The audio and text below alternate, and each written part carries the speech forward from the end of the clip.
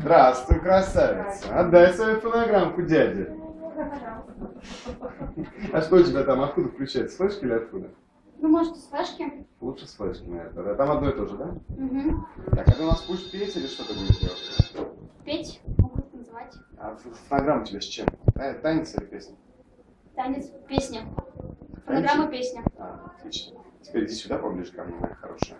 Очень громко говори, как тебя зовут, имя, фамилия, сколько тебе полных лет и дата твоего рождения, число, месяц, год. Меня зовут Анастасия Шелегина. Родилась я в Свердловской области, город Новоуральск. Мне полных 13 лет. И родилась я 8 октября 2000... Ой. Можно еще раз?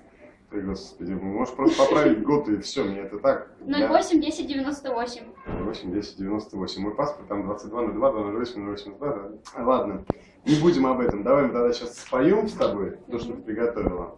Знаешь, что мы сделаем? Мы сделаем следующим образом. Сейчас фонограммка заиграет, она будет играть достаточно тихо, а ты будешь петь без микрофона, просто очень громко, как ты умеешь. Договорились? Конечно, погромче чуть только, если можно было.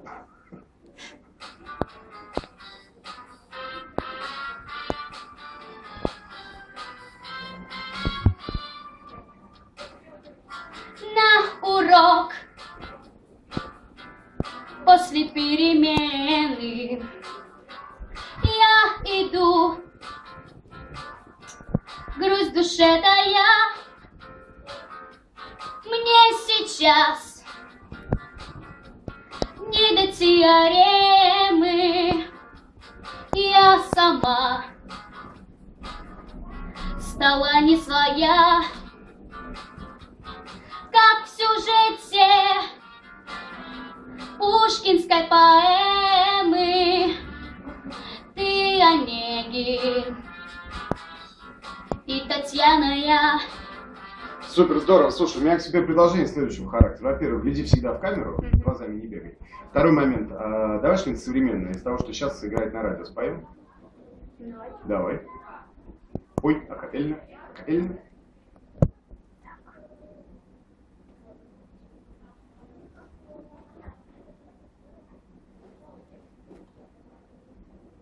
Можно Максим? Да хоть Максим. Ты главный пой. Ты любишь осколки, тебе надо немного.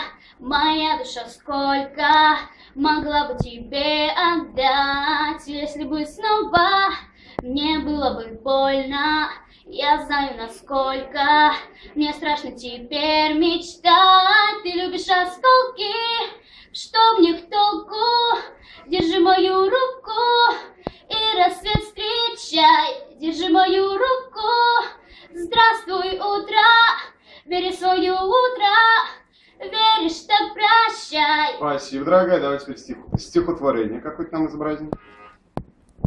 Идет, бычок шатается, вздыхая на ходу, уже доска качается, сейчас я упаду. А теперь еще раз только изобрази нам этого бычка, который ходит там, шатается, падает и подальше чуть-чуть.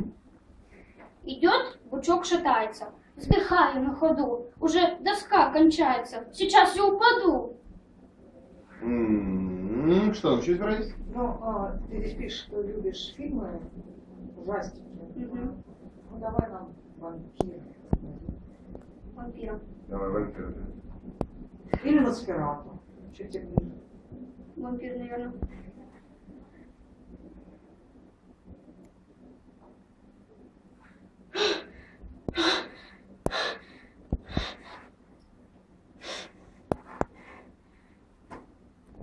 Дайте кровь.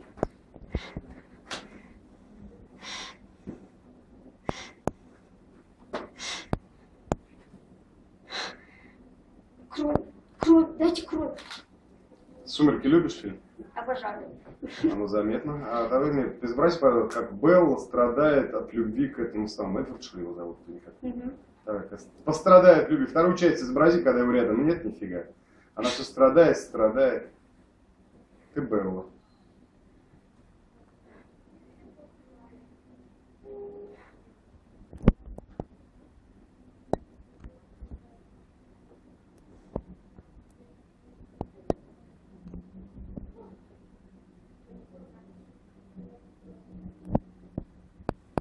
Страдание, да?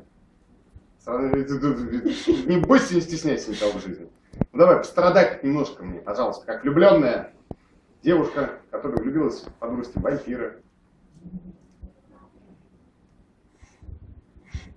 А проще сделать. Смотри, какая тема. Вот у тебя вторую часть, да, вот там это самый оборотень ходит, там где-то у нее этот Эдвард живет, да?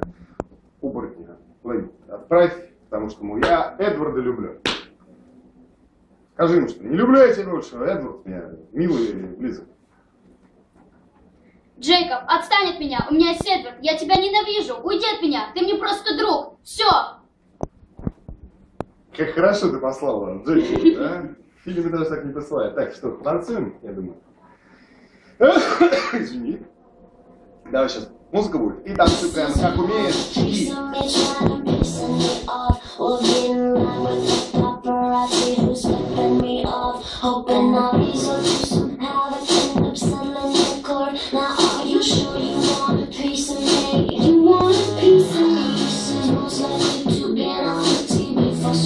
On the streets when getting the groceries not for real. Are you kidding me? No one loves panic in the industry. Спасибо. Вопрос есть? Нет. Спасибо, дорогая. Надеюсь, летом мы с тобой увидимся. Спасибо. Следующего. Диск.